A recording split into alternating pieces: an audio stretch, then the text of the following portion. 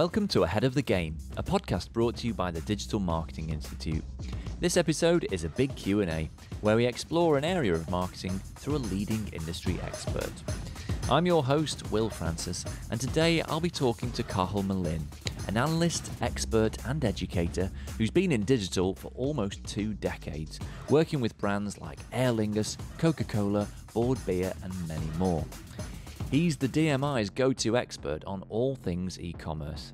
And so today I'll be asking him all about the rise of social commerce and how we can get started with our businesses. Cathal, welcome to the podcast. Hi Will, how's it going? I'm good.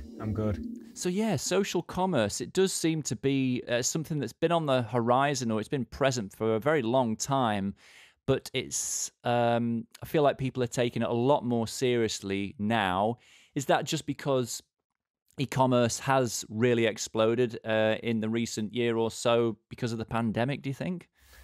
It predated the pandemic a little bit. Like, obviously, within the pandemic, we have seen a massive acceleration of online sales activity, but it really kind of predated it to, like, even far back to 2017-18, where we started to see kind of some interesting social commerce campaigns and strategies emerging that really worked. And that was the key thing that made everyone notice, is that it really worked, and this is where kind of I got most interested into it, because I come from search, which is predominantly a transactional based channel. You're driving sales, you're driving revenue, all that stuff. And social media was this other animal, and it didn't seem to do that. So 2017-18, we started seeing social doing things that had been traditionally, the realm of search in terms of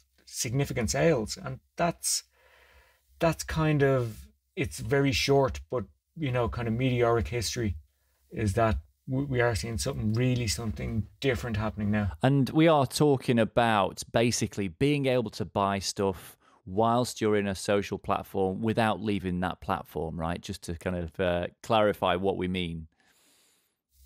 Yeah. So just to kind of, I suppose, give the nuances of social commerce, it's not necessarily clicking a Facebook ad and then going off to a website and buying. It's all contained within one ecosystem. So you click an ad on Facebook and you go to a Facebook shop, and then you can pick that item, add it to your cart, and you can buy that item all within the Facebook interface. Also, there's other platforms that allow you to do this too, but that's basically it. You don't have to go anywhere, and it's predominantly mobile, because these apps have, additional functionality that allow you to add and check out and pay, and everything's integrated. It's all like that Amazon one click, where you don't need to do a bunch of stuff to actually buy it. That's a good point, actually. It is predominantly mobile, isn't it? And I suppose that could have only happened because people became, in general, more comfortable with buying on mobile, in the last few years. Yeah, and again, without kind of harking back to the pandemic too much either, like in my classes that I teach, I ask my students, do you buy more on your phone this year than last year? And all of them say yes, in every single age group. So e-commerce came to our lives as part of a desktop computer, and we're used to doing that, taking out the credit card, popping it in, making sure everything's correct, and then going ahead and buying, because we fear that we'll somehow make a mistake on our phone and be charged money. But that's really unlikely, because all that will happen is you will have entered an incorrect credit card number or something. So we trust mobile more now.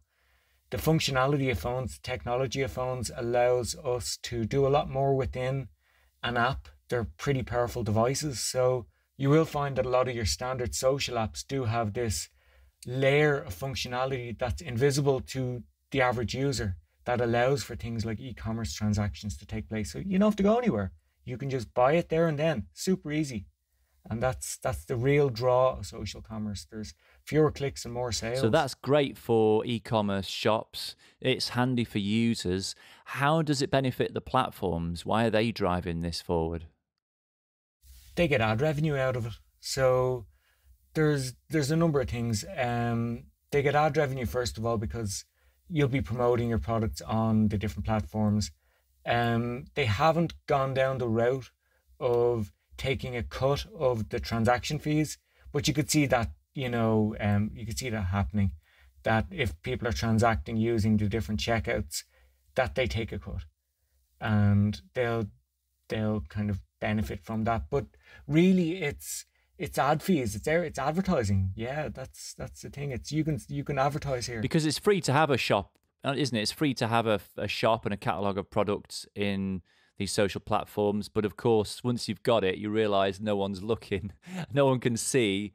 And so, you're very much guided towards using that product catalogue as a basis for ads. And yes, it's another way that the platforms can drive ad revenue for sure. Okay, so social commerce, it's essentially a free tool to showcase your products on social platforms, and then you can optionally pay to advertise those products in a targeted way. So we know what it is. So what type of products and brands do you think work best with social commerce? Yeah, it's evolving. So at the moment, we do find that brands with low costs, like a low purchase price, will work better on social, because we do find that there's an impulse level that you see something on Instagram and you're a little bit, astounded by it and you think it's really great and fascinated, and you might go ahead and purchase it. But if it's like $5,000, you might not. But if it's like $250, you might. So we do find that within the threshold of impulse purchases from a particular category, that works quite well. So you won't, as I say, buy a Land Rover, but you might buy a $10 t-shirt. Yes. And I mean, personally, I've employed social commerce tools for my own work, for my business selling training courses. The frustration is you can only, in general, only use it for physical products. You can't list services and sort of software. It has to be for something that is a physical product. That's certainly the case on Facebook and Instagram. And also, of course, ban, sort of like prohibited products in any way, like firearms and stuff. So that's worth mentioning. That's another reason why I think it really tends towards fashion, particularly. And then other kind of gift type stuff like homewares and toys and things like that. What sort of products do particularly well? Are we talking, is it the sort of $5 and $10 products, or are there any brands with several $100 or $1,000 products on there? Yeah, no, there definitely are, and there's some really interesting brands that have done some interesting things using social commerce techniques. Like now it's a little bit old, but back in 2018 when Nike launched their like Air Jordan range, it was all done on Snapchat. So it was basically an event where people went to this event, and at the event you could scan marketing codes and QR codes and all that stuff that would open a Snapchat window where you're able to purchase that product within the Snapchat window itself. When you were at that event, or people who were at that event got their product delivered to them by 10:30 that night. It was a big event thing where it's like amazing delivery, integrated with phones, integrated with augmented reality and all of this. So there is some, we do find a lot of brands do event-based stuff when it's higher AOV, when it's higher average order value, higher prices. They'll do an event around a thing, and that can encourage people to be a little bit more giddy, a little bit more excited about buying a product. There's other brands, like there's that Bolle brand, sunglasses brand, that again at an event, they did like you could scan a QR code and then it would open like a certain type of Pinterest integration that allowed you to take your photographs for Pinterest through the different lens that you would potentially see through these sunglasses. So, there's, when you want to go a little, and they're expensive products, that's what I mean. So when you want to go a little bit more expensive, we do find that a standard product feed integration, for example, or a standard Facebook ad probably is not going to cut it. So you can sell big on social, um, but it generally has to be accompanied by some kind of creative campaign for it to be effective. Otherwise, people are just going, that's too expensive. I'm not taking the risk Yeah. here, and they'll revert back to searching and this type of purchase Well, that's the patterns. thing. I mean, I'm just thinking of how this fits into, like, the funnel, and all the different digital channels all play a role in that. I mean, the common thing that I find with clients and my own stuff really is social ads and other types of advertising do a lot of the warming up, a lot of moving people through the funnel. And it can sometimes look like search is driving all the purchases, because when people actually go, do you know what? I keep seeing ads for that dress I really want. I'm just going to go and get it. And that's when they Google it and they go and buy it. And so it looks in the reports as if search is driving all the purchases, right? But what's actually happening is it's like a relay race where search is just the last runner crossing the finish line with the baton. And, you need to give all the other runners in the team credit, like social media and all the other places that they've been exposed to the idea of that product and moved down the funnel. So I suppose that one of the good things about social commerce is you can have like lots of different types of messaging and advertising around a product that makes people aware of it, makes people consider it. But then you can also go for the jugular with those now it's time to buy it type ad campaigns, right? And you can serve the whole funnel in one place. So that's the thing. It's kind of depending on your KPIs and your objectives for social commerce. You can decide to have a predominant assisted strategy or a closing strategy. So before we tended to find that social media was a brand building, creative engagement channel that certainly did something, but we didn't know what social commerce, and we didn't know what, and then obviously search did kind of sweep up all the credit for that. So what social commerce is doing is it's allowing social media to assist sales, but also allowing social media to prove itself as a closing channel too. So you're kind of getting the best of both worlds, because when you think about search, if there's no one searching for your product, there's no one buying your product. So search needs something to fill that pipeline. Whereas with social, because it starts off as an outbound activity, you show an ad, you show a product to someone, it kind of captures people's imagination. And then, yes, they might ruminate and go off and search, or they might, engage with the brand a little bit more and buy there and then within that ecosystem. So social commerce has the best of those inbound and outbound actions, that it can drive awareness and it can drive sales. So it's interesting in that regard. But yeah, I do know what you mean with search. Like someone who is a search manager, I certainly do love social media for making all my campaigns look amazing. Because yeah, you do a big campaign on social and then the search goes up and you're like, oh yeah, of course, my search stuff. But the reality is that, that was initiated by a social campaign. Now, that doesn't mean that social commerce is a pure closing channel. It is very much an assisting channel too. So what do you mean by an assisting channel? Okay, so what I mean by an assisting channel is we have channels that close the sale, we have channels that assist the sale. A channel that closes the sale will be something like search or email, typically the last channel that someone uses before they buy. An assisting channel is something that help them become aware or get ready to, kind of consider a product. Move them towards it.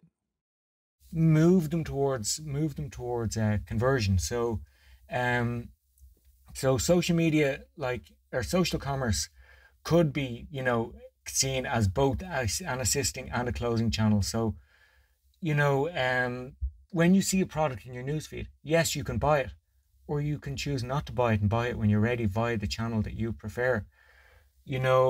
Search can't generate any customer intent. It just doesn't really do that. It is the benefactor. People have to be searching.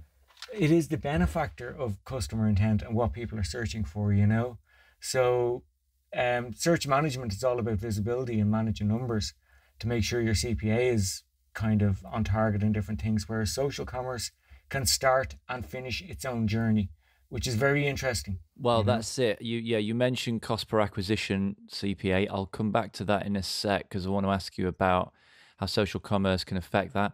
I mean, I think that for me, one thing I really like about social commerce is, I mean, I've been trying to tell people for years, I think now by now, that social media is two different things. It's organic and it's paid, and they work very differently.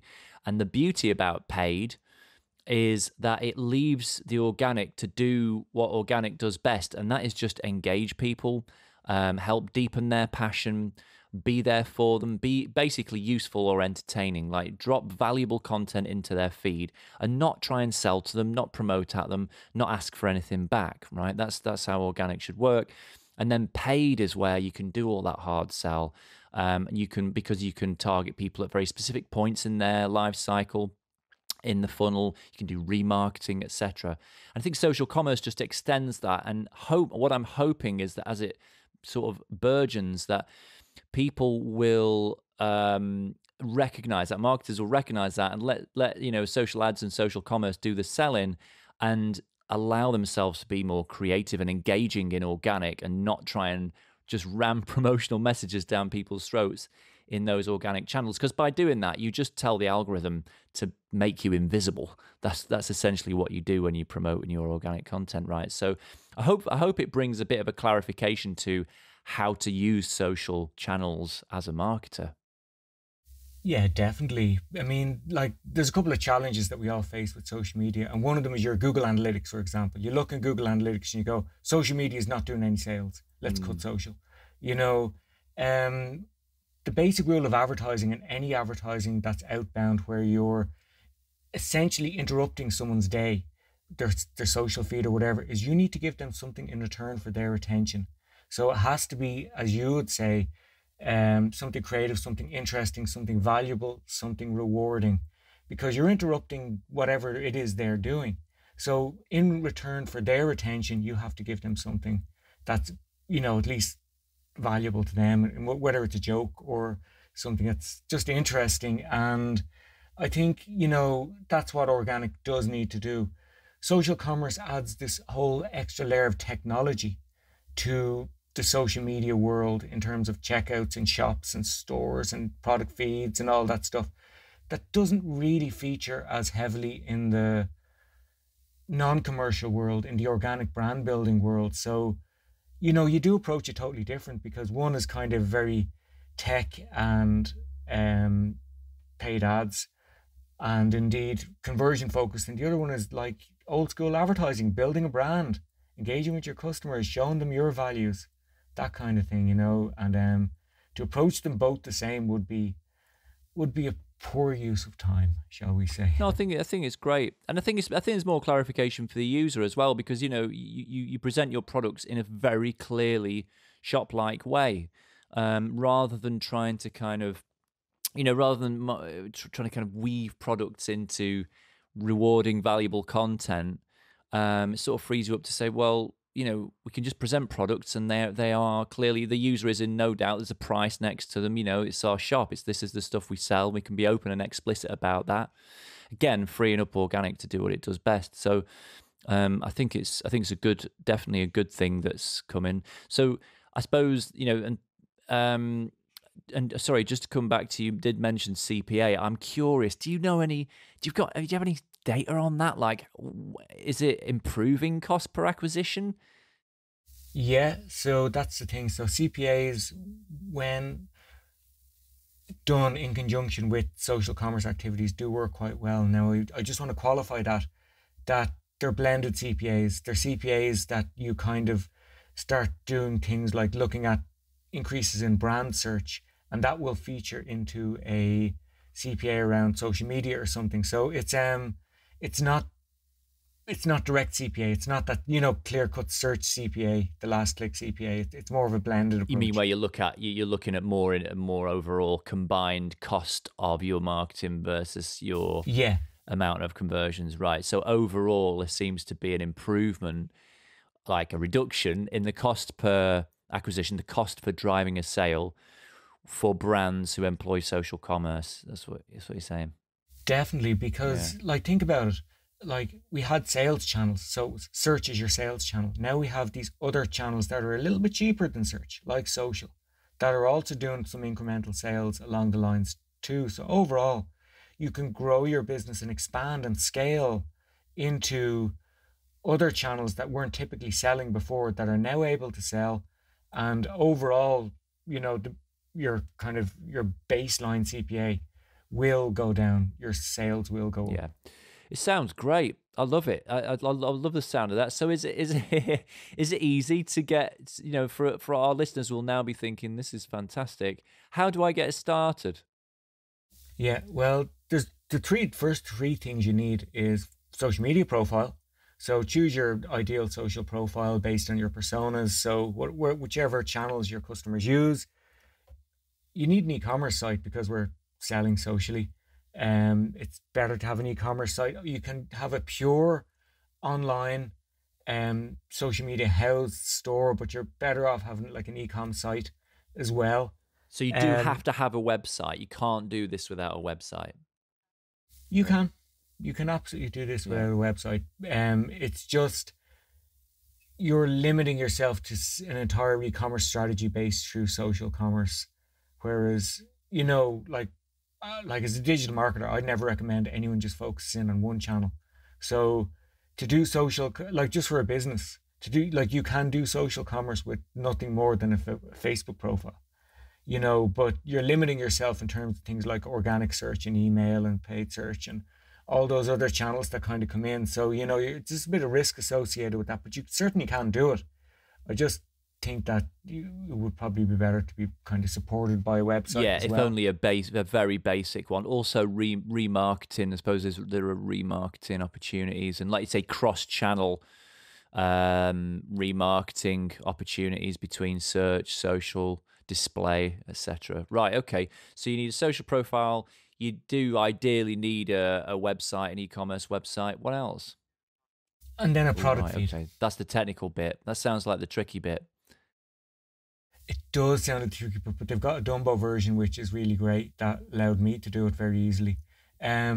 So they've got this fairly straightforward version where in what's called something like Facebook Commerce Manager. So Facebook Commerce Manager is your starting point. You have your profile, you go to Facebook Commerce Manager, and there you can upload products to what's called a product catalog. If you've got like 3 products or 4 products, say you're only like a small food retailer or something, you've only got a couple of products, you can just input them. You can literally just input them. You write their names, you write the price. Yeah, you don't need any fancy sort of feed syncing or anything like that. No feeds or anything like that. Now, if you're a larger website, if you're like a Littlewoods or an ASOS or something that has like thousands and thousands of SKUs, you do want to have a bit more of an automated approach. That's where you use something like a product feed or a data feed, which sounds very, very techy, but it's just a spreadsheet. So, and I know we're in an audio medium right now, but I might as well explain how you do it if you'll indulge me.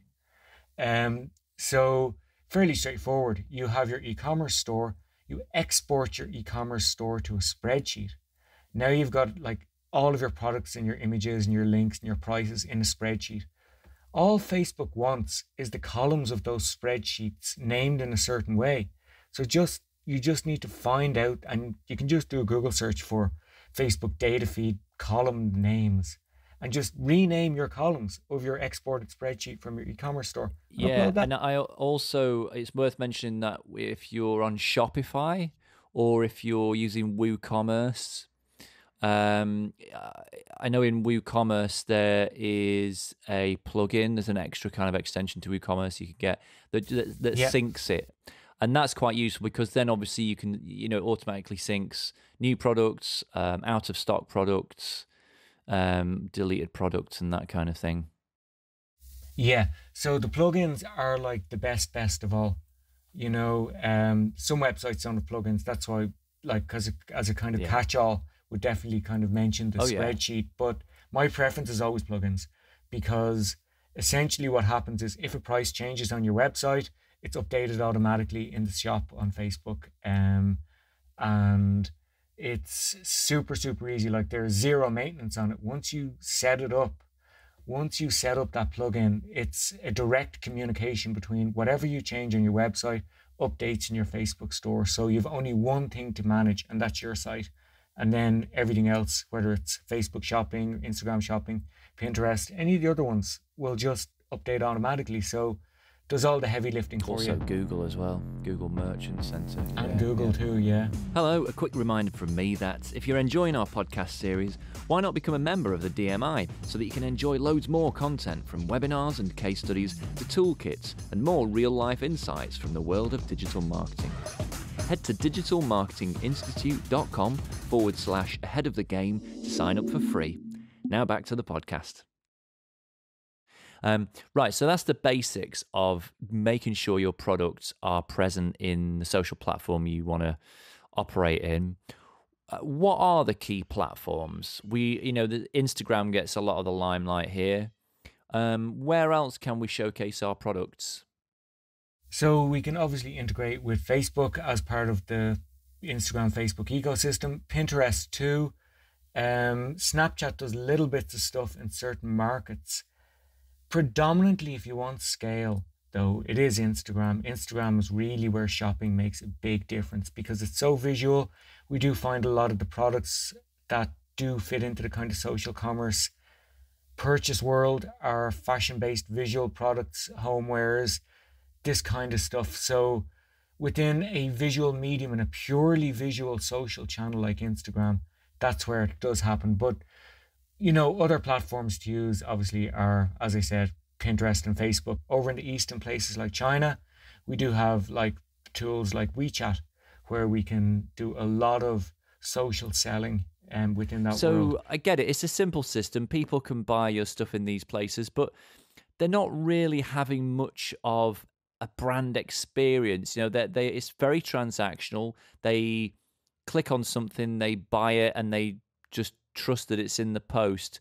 So what about kind of customer service and reviews and that kind of extended, part of the kind of customer experience? How does and can that play out with social commerce?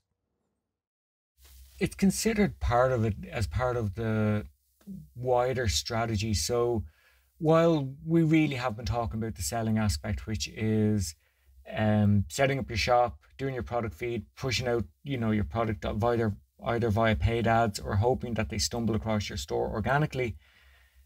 All of this stuff does need to be supported by trust signals like customer reviews, like, security at checkouts, like all of the things that you would typically look for on an e-commerce site before you buy.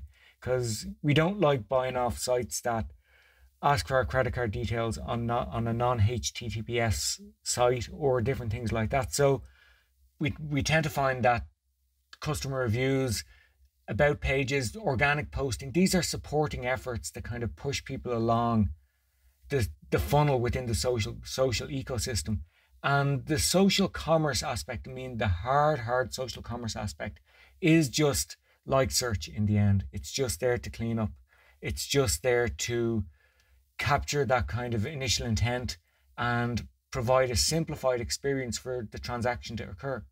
So testimonials are really important as a supporting interaction with the consumer. So as part of a wider social commerce strategy, and maybe I should have qualified this, that it's not just set up your store and go. There's a number of moving parts that we do have to be mindful of, like, organic posting from your brand, building your values, your trust for your community, all of that stuff, supporting trust signals like customer reviews, security at checkouts, all of those different things make people kind of assured and reassured that they're making the right choice if they are ready to jump for an impulse buy.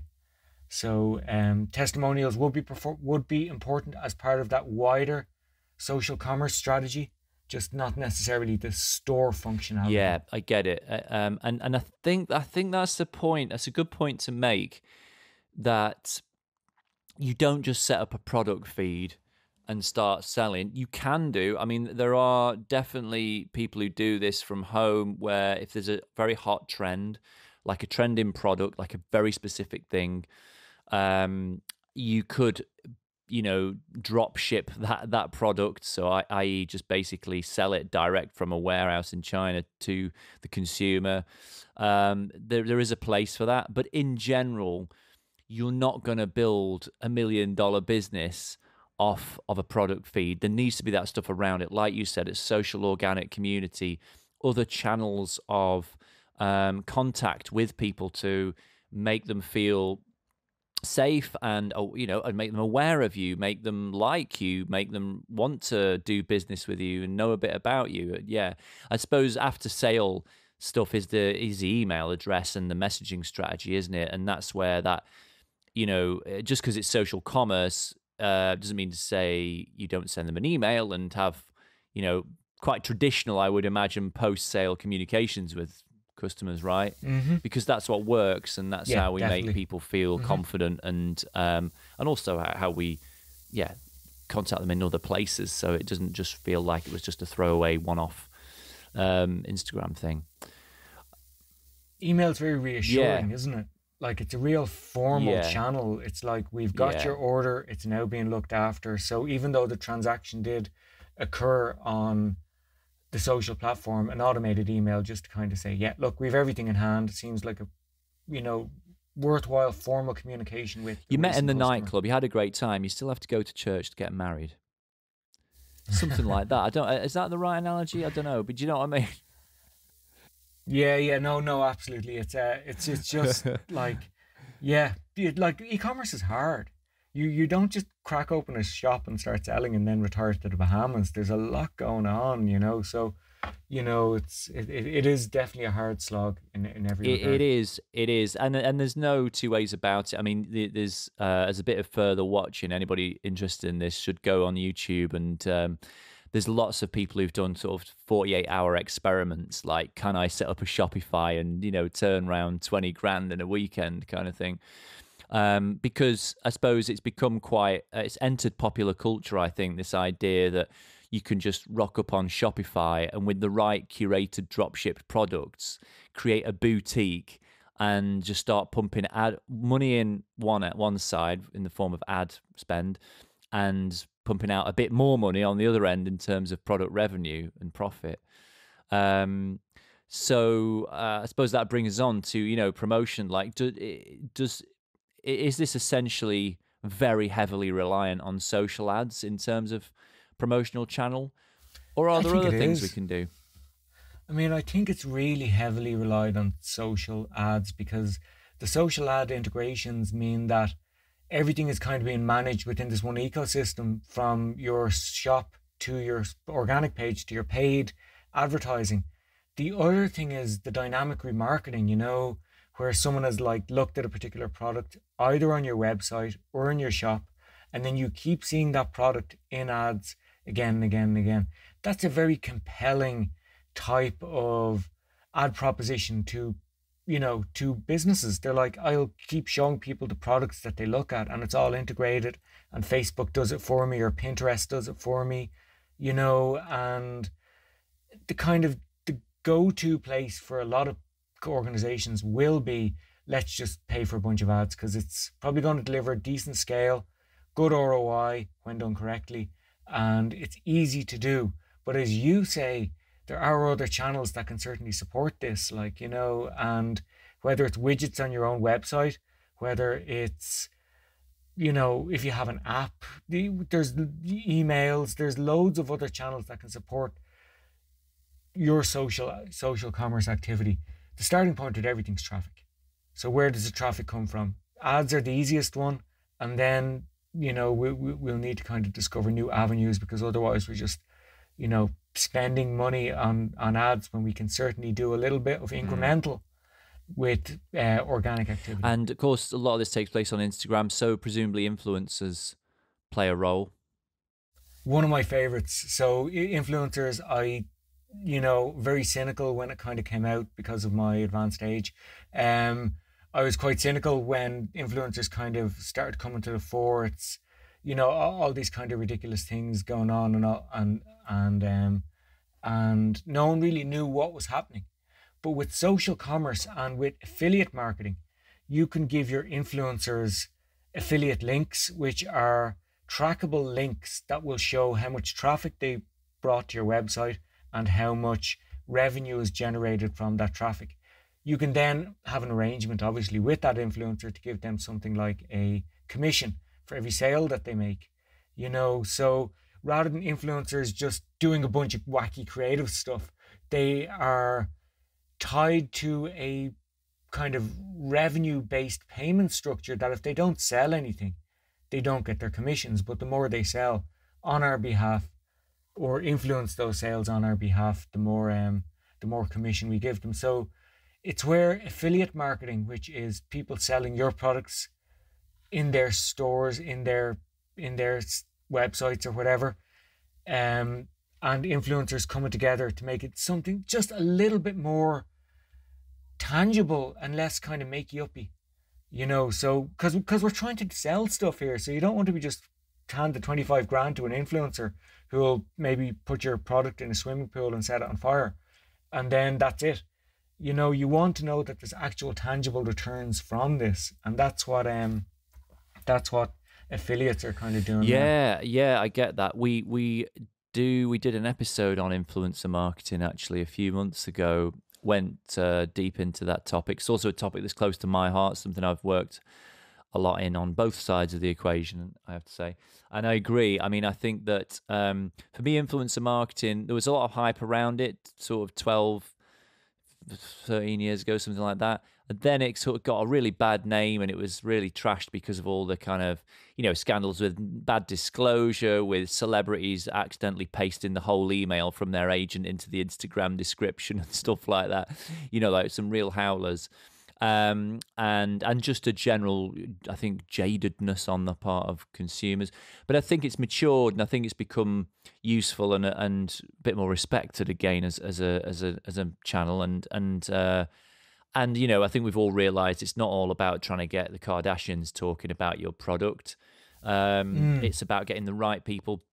Even if it's someone with 3,000 followers, if they're the right 3,000 followers, I want to work with you. And so that we've seen the rise of micro, even nano influencers.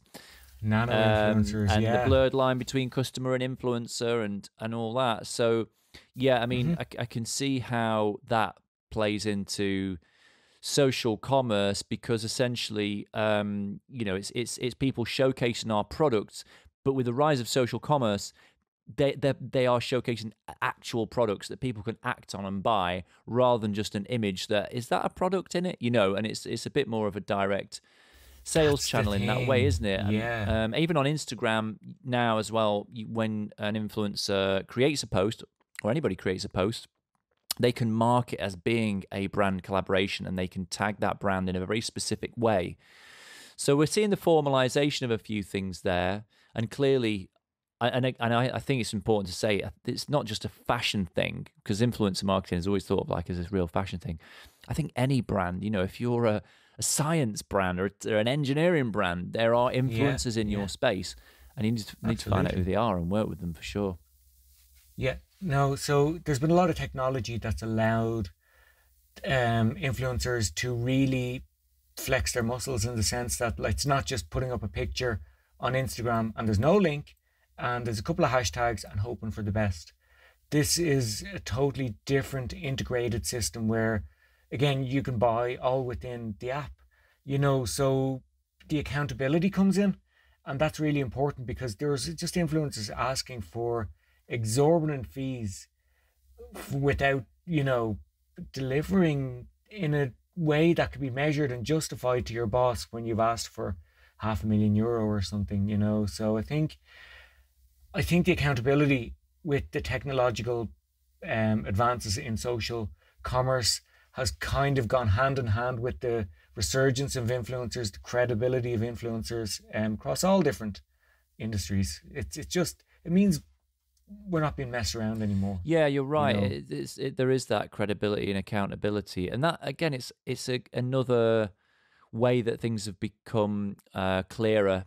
And it's both to the user, the audience, and to brands. Everything's just more out on the table, isn't it? Because products are tagged as products, and influencers tag the brands they work with in that way, and it's all I think it all adds up to a more authenticity. That thing that, all brands and influencers are striving towards is authenticity, and that's so important. Okay, so just if you wouldn't mind just grabbing your crystal ball for a moment,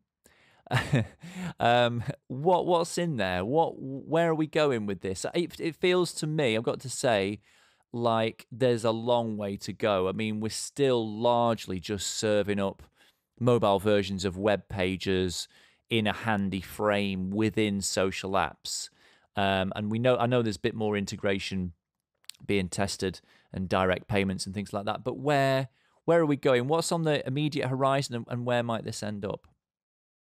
So my go-to point when it comes to any kind of future gazing is to always look eastward and to see what's happening in places like China and Singapore and Taiwan and these places that have a very mobile audience. So the starting point is it's going mobile. It's going big mobile. The reason is, first of all, again, back to the technology. Computers don't have the same level of functionality as a phone in terms of like real world GPS, 24/7 cameras, all of these different things that phone devices actually have. So what we see over in the kind of the Eastern markets is integrations of live feeds from influencers or key opinion leaders, as they're known over in the Chinese markets and stuff. So, we've got these direct sales things. There's all additional functionality to purchase. Payment happens within the app.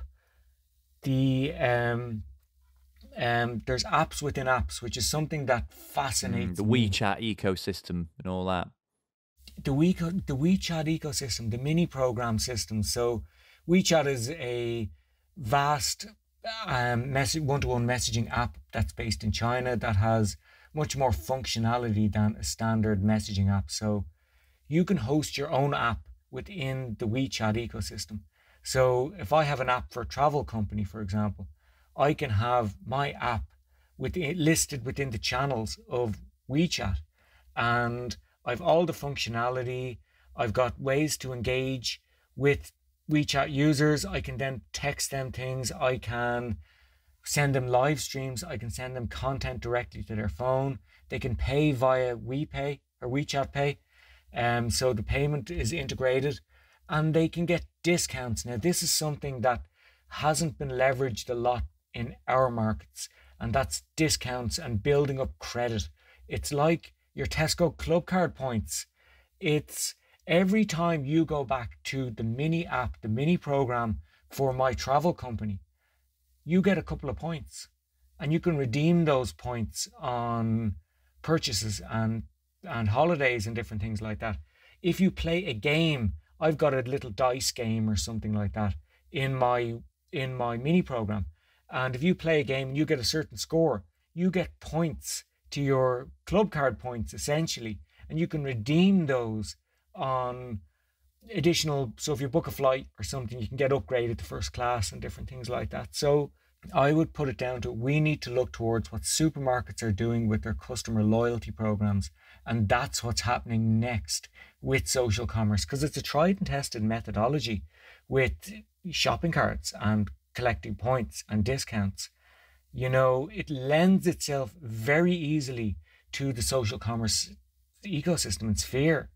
So that's the world I think we're heading towards, is a fully integrated multi-app kind of super location that offers other things like discounting and all of that. And it's going to be all mobile focused. That's really interesting. So yeah, loyalty and sort of cross-business loyalty. Is that what you're talking about? So you could accrue these kind of credits across different retailers?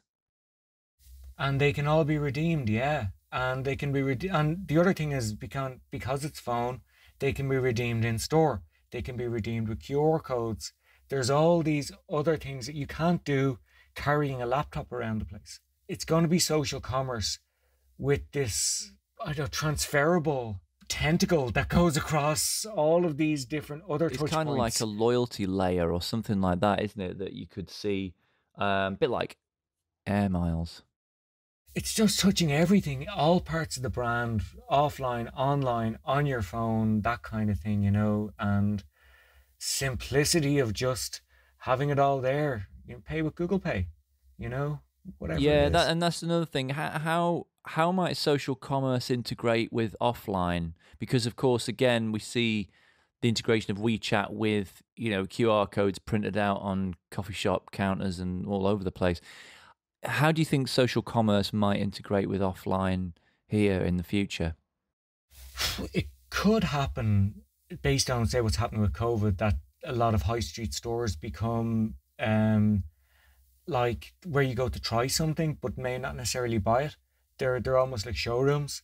So with your social commerce stuff, it's the redemption of points and access that you can then buy that product at a lower rate online if you've scanned it in a shop or something. So it's all about redemption, and it's all about loyalty and repeat purchase. So the thing is, like, loyalty points cost nothing. Like, for a brand to do a loyalty point, you have to spend $200 to get 5 points. 5 points is nothing to a brand. But to a consumer, they start accruing over time, and they really think they're getting something in return for it. So it's a very good methodology to use those offline experiences, like the showroom experiences, to accrue points to purchase then That's online. really interesting. Anything else to look out for on the horizon, do you think? Well, it's interlinked actually. So the other thing that, it's been around for a very long time is user generated content. So UGC, user generated content, is when your customers will do something on your behalf because they like you or you've given them something in return. So they've checked in your store, they've gotten some points from your social commerce program. They write a nice review. They will demonstrate themselves wearing the product, showcasing the product, demonstrating the product. So other people can see how it's used. Other people can get that social proof, that social reinforcement. They're building your brand for you in return for, yeah, again, that those loyalty points, those discounts, different things like that. And that'll be a really powerful lever, because people like people. We've talked about testimonials already. It does lead to more sales. It's a good world for brands to go to help their customers sell on their behalf. So that would be another area I'd see. And do you us think going. we did an episode a couple of months ago about conversational commerce? And do you think chatbots inevitably will also play a role? They do feature in it, and that's the thing. It's kind of a lot of the questions that people ask brands on social media are, what's the size, what's the delivery time, all that stuff. People use social channels to communicate with brands because it's easy. Yes, they will have that postal address where you can send them a letter or a phone number and be on hold for 2 hours, but it's much easier to tweet at someone or send a DM on Instagram or something. There's a lot of integrations, a lot of tools that will manage those conversations for you, either in a customer service way, leading to a better customer experience and then hopefully better sales, but also to funnel people who ask kind of sales-based questions into kind of discovering the right product for them. So they'll have automated responses like, what size are you looking for? Is it a gift? What color? What's your price range? And the bot will then scan the inventory and present the customer with a bunch of different options that they can go ahead and buy. And it's like talking to that sales assistant in a store, who will bring you over to the rack and show you, the best Nespresso kind of flavors for you, or whatever it is. They will guide you. We typically know what people are looking for, and all we have to do is set the conditions in a chatbot to guide them through the purchase process. And if it's not completed, how can we recover it? So it does a lot of heavy lifting for you. It takes a lot of hours away from people having to actually manually deal with DMs. So chatbots are getting there, but I think people fear them at the moment because it looks like, that looks hard. But to be honest, it mightn't be as hard as Well, you that's think. great. So thanks so much for telling us all about that, Cathal. It's really interesting. I think what's so compelling about it is that, as with all social media tools, it's such a leveler. Huge brands like PepsiCo and Levi Jeans and Nike, they've got the access to exactly the same tools as we have. And people running businesses from home selling handcrafted goods, and it's all there to be used to reach the exact people who want your products, regardless of where they are in the world. And I'm sure that can only be a good thing, right?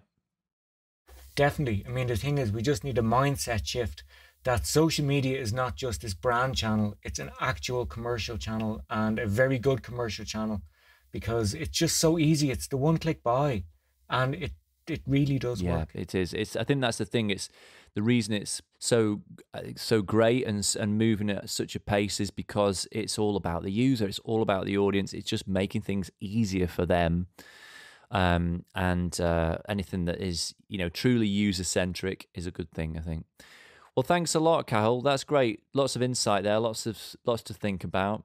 And yeah, thanks for your time. I appreciate it. One last question: where can our listeners find you online? Oh, I'm all over the internet.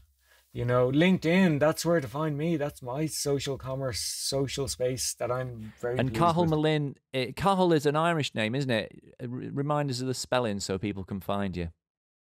Oh, yeah. So Cathal is Yes. Cathal.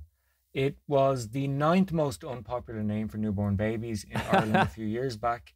So certainly a name in decline, and a certain tongue twister for a lot of non-Gaelic speakers. But yeah, that's where to find me. That's you. That's me. Cool. We will indeed. Thanks a lot. Appreciate it. Thanks, Will. If you enjoyed this episode, subscribe wherever you get your podcasts. And for more information about transforming your marketing career through certified online training, head to digitalmarketinginstitute.com. Thanks for listening.